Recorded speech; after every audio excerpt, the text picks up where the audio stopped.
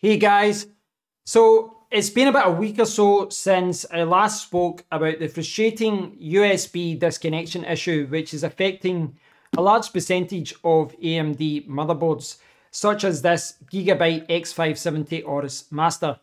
What I'd like to do today is talk about C states, and I'd like to talk about whether disabling C states in your BIOS will resolve this problem. I'd also like to touch upon the responses that I've had from Gigabyte and from Aria PC, which is where I bought this motherboard. So to bring you up to speed, I've published 2 videos about this issue already. In the first video, I detailed the problem, I detailed what was happening with me, and I pointed out the fact that you can resolve this issue by dropping your PCI Express down from Auto or Gen 4 down to Gen 3. But that does mean that if you've got a Gen 4 SSD, like I do, your read and write speeds will drop from like 6,000 megabytes per second down to like 2,000, 2,500. So it's not ideal. Your SSD effectively becomes an SSD that's less than half the cost. In my second video, I talked about the fact that AMD have acknowledged the issue and they're reaching out to their customers, all of you who have AMD motherboards, and they're asking for all of us to provide them with feedback so that they can help troubleshoot the configuration and see what's going on here. So I do appreciate that they are doing this, but I'm not going to say they're late to the game, but this was going on for a long time before they've even stepped up and said that there is an issue.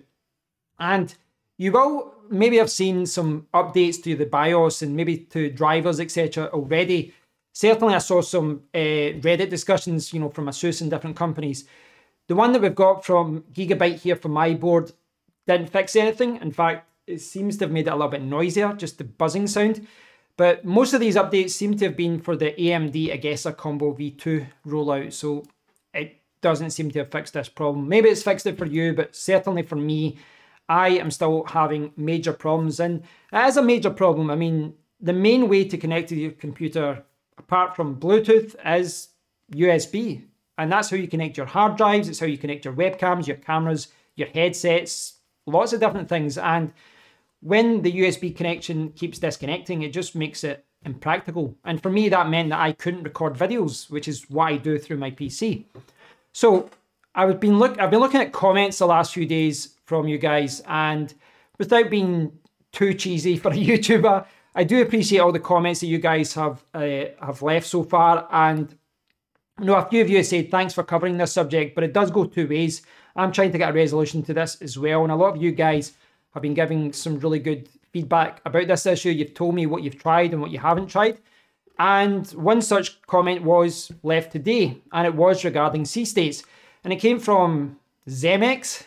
I apologize if that's not how you pronounce it. Actually, Hardcore Overclocking, which is a really good YouTube channel, says did some tests and he discovered that if you disable C states in your BIOS, your USB ports will work fine and you will still be able to run Gen 4 PCI Express. Now, my response was that I thought I had tried this already, but then I started thinking about it and I hadn't. I thought I had because I ran through a lot of different guides and recommendations a few weeks ago, but it's not something that I had tested. So it was something that I wanted to test today. And today I've spent 4 or 5 hours, I would say, kind of troubleshooting this issue. So I'm going to leave it to Microsoft and Dell to explain what a C state is. I've got a very basic understanding of it. Microsoft say that C states are states when the CPU has reduced or turned off selected functions. I don't really like their explanation is correct, but I think the Dell page here is a little bit better. They say that in order to save energy when the CPU is idle, you can command the CPU to enter a low power mode. Each CPU has several power modes, which are collectively called C states or C modes. In this article, we explain what these modes are, what they do, and which processors support which modes. Now, this was kind of what I had as an understanding of what C states were, because I've did overclocking before. I'm sure many of you have did overclocking before, but like many of you, when I did overclocking, I just followed the guides from people that were, more experienced in this area. So I have disabled C states and messed around with C states in the past, but it really was me watching a YouTube tutorial where it says disable this, enable this, increase this value, decrease this value. So yes, I've changed the C state value before. I had a broad understanding of what it did, but I'm not an expert on this subject by any means. But if you look at this article, and I'll link to all these pages down below in the description area as normal, but you can see all the different states, and it goes from C0, C1, C1E, all the way up to C6. And you can see here that C0 means that the CPU is fully turned on. You've got C2 stop clock, stops the CPU internal and external clocks via hardware. And then you've got C2E, extended stop grant. Now, all of these things will save you electricity and, you know, make your computer or your laptop, whatever, your desktop or laptop, it should make them run more efficiently. And they're there to help you. You can see here, reduces CPU voltage, etc. So that really is what the C states does. You know, it helps your computer run more efficiently. That's the best way to look at it. So I hadn't disabled that before. So I went back into my BIOS and it was set at auto. It's called global C state control or something like that. And I changed it to disabled, and then I loaded my computer back up. And I went back and I re-enabled it later on in the day. And I've been switching between both modes today, doing lots of tests to work out whether C states does actually help the issue. So, does it help the issue? Does it resolve this problem? For me, no. For me, no. But there is a chance this might actually work for you and it might work for other people. So, everyone's got a different test. Everyone's got a different test as to how you troubleshoot the issue and how you see whether it's working or not. Now, because I'm plugging in a few different cameras, I'm sending a lot of bandwidth to the computer. You know, it's coming from this camera, the overhead camera, etc. So my requirements are maybe a little bit higher than someone that's just connecting, say, an audio interface or a wireless headset. I'm sending more, more information there. So my test today, once I disabled C states, was to put this camera on, plugged everything to my computer. All the USB cables for the cameras were not going through the Thunderbolt hub anymore. They were going through the computer. And I checked the main camera. I checked this overhead camera here. And I also plugged in, not this webcam because the cable doesn't stretch, but I did plug in this webcam over here. And you can see here, this is the PC. Now, right now, these cameras have been taken away. I've just got like the Stream Deck and a few other kind of like keyboards, etc. plugged in. But previously I had all of the cameras going through here, but they're now running through my Thunderbolt 3 hub. But that was the test that I did today. I was basically switching on OBS and I was putting on all my cameras and I was seeing what was happening. And I was pleased. It was working. It was working, and I started recording. I recorded a 10-minute video, and then, I was switching between all the cameras and I was doing lots of tests.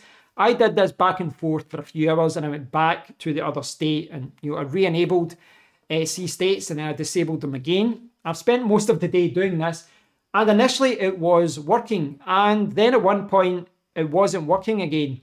And this is kind of what happened initially when I faced this issue, where I could record for like 10 minutes or so, and then it just stops. And then the cameras don't work, and it's just, the image is frozen. Now, I will say, when I switched back and I switched the global C state to auto or enabled, I couldn't even get this camera working. Like, these cameras, when connected to the computer, it was just, I'd be like this, frozen. I'd be frozen and you couldn't see anything. The image was frozen. So I had to put all these cameras back through the Thunderbolt 3 hub, because it doesn't work when C states is enabled. But when I disable it, the cameras do work, but you're talking about they work for like 15 minutes. And then the same issue that I've had all along with the disconnects, it comes up. And obviously, I can't have that. Now, I do encourage you all to try this fix, which Zemex and, forget the name right, actually Hardcore Overclocking, I'll leave a link to their channel as well. I do encourage you to try it for yourself.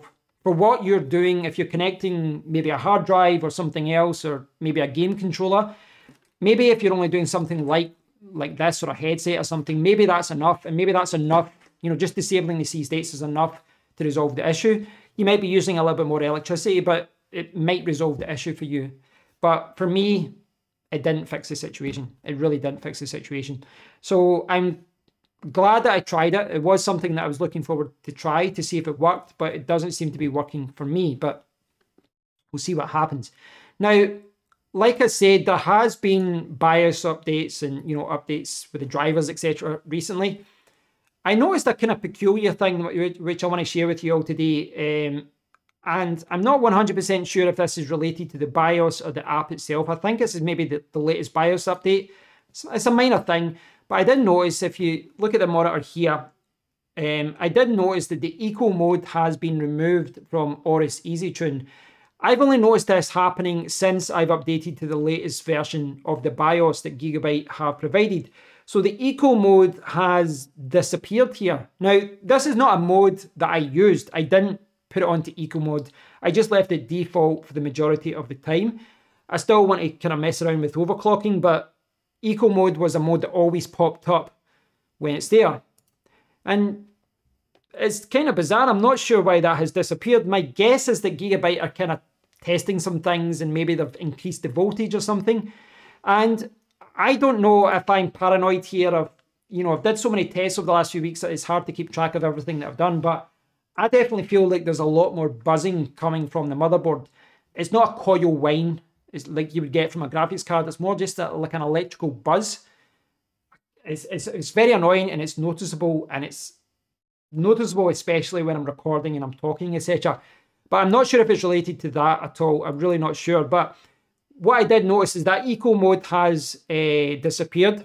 But I checked the AMD Ryzen Master software. Now, you can use this with basic view, as you can see there. It just shows you the temperature and CPU clock speed, etc. But the advanced view gives you a lot more information. And if I change to this, it should pop up. There we go.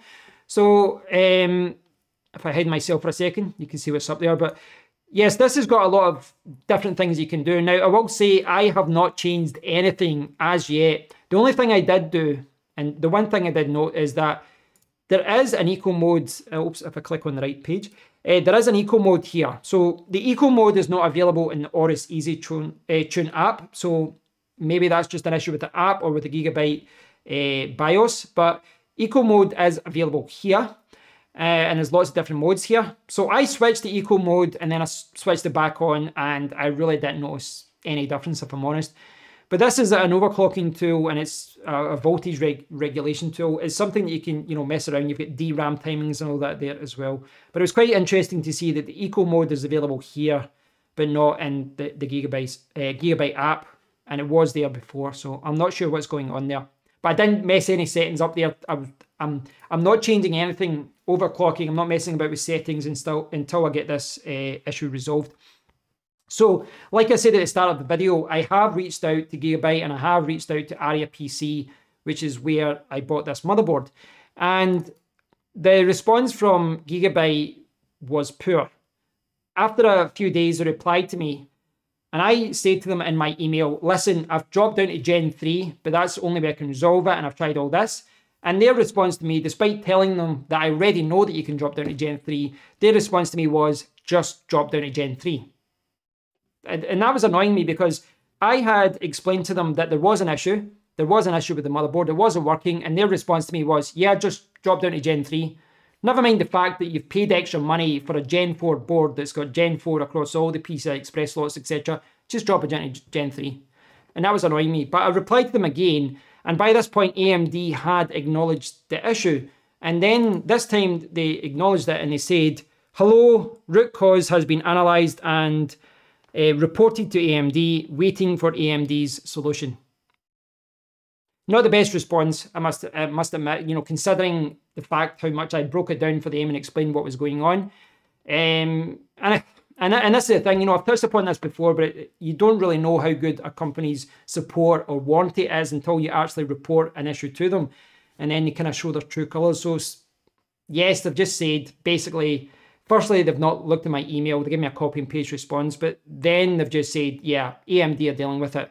So they're kind of, I'm not going to say passing the buck, but they've just said, just wait for AMD to resolve the issue. So after my initial email where I explained exactly what was wrong with the motherboard, it took about 2.5 weeks for Aria PC to even reply. And even then, all they said was, has this issue since been resolved? Have you spoken to a member of our team?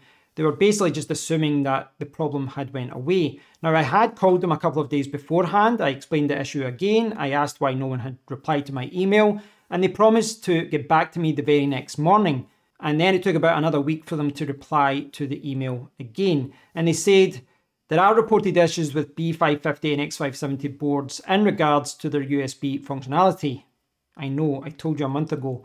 It's not uncommon for new boards to have these kinds of issues. However, they are usually resolved by subsequent BIOS updates. You will notice that many updates are coming out for these boards in an effort to fix these issues, so we recommend keeping your BIOS up to date.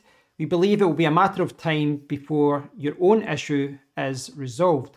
Now, they have responded to the issue, but I must admit, after a few weeks, getting a response where they just say, hey, this happens, you know, there's always issues with the BIOS, it will be resolved later. It's a little bit disappointing, especially with the fact that this isn't a new board. You know, they're on version 33C of the BIOS. This isn't a new board, so it's not like this is a brand new product where they're rolling out new bug fixes. This should be a refined product. The X570, you know, AMD CPUs, the Ryzen chips have been out for a while. So it's a little bit disappointing that they've come out again and just said, hey, wait for AMD.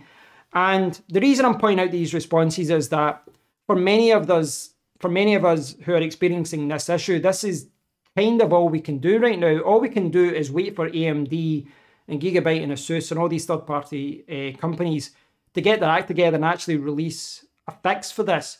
Now, the alternative is to RMA the board, return the board, get a refund, and then jump over to the blue team. But Intel right now, certainly at the higher end of the CPUs, you know, if you're talking like the 5950X, which I've got, there's no real, well, there are alternatives to it in the Intel world, but they're not as good. And certainly I want the best CPU for my computer. So for me, switching over to Intel, I know they've got a lot of new CPUs coming out, but right now, as I'm recording this, switching over to Intel means that I'm going to have to switch to a CPU which isn't as good. It also means I have to sell the CPU and all that as well, you know, do the build again and all that. So it's quite frustrating, and most of us are, well, we continue to be in this situation where we're just playing the waiting game, and we're waiting for AMD to resolve this issue. And yeah, that's all we can do right now. So just as a reminder, if you are experiencing this issue, dropping down to Gen 3 is probably the easiest solution for most of you, I think. Especially if you don't have a Gen 4 SSD, drop down to Gen 3 and then you're good to go. But if, like me, you have Gen 4 drives or graphics cards or whatever, and you want to use Gen 4, then you might want to try and disable C states. But failing that, you're going to have to use a Thunderbolt adapter card, a Thunderbolt card in your computer, or a USB card as well. And that's another suggestion which someone has made. Simply buy, if you don't have a Thunderbolt 3 connection, or you don't have the option of connecting a Thunderbolt card to your motherboard, you could just buy one of those network cards which has 2, 3, or 4 USB ports, and that should resolve the issue because it's not running through the motherboard's back panel. So I'll probably do another video about this soon, guys, because this is an issue which is not going away, but at the moment, not much else to say. So give it a try, guys. Try disabling C states. It might work for you. It didn't for me. It does seem to be a little bit better, but it does not seem to resolve the issue fully for me, so I can't use it. But yeah, give it a try, guys. Let me know what you think about it. Let me know if it works, and I'll speak to you all in the next one. Take care.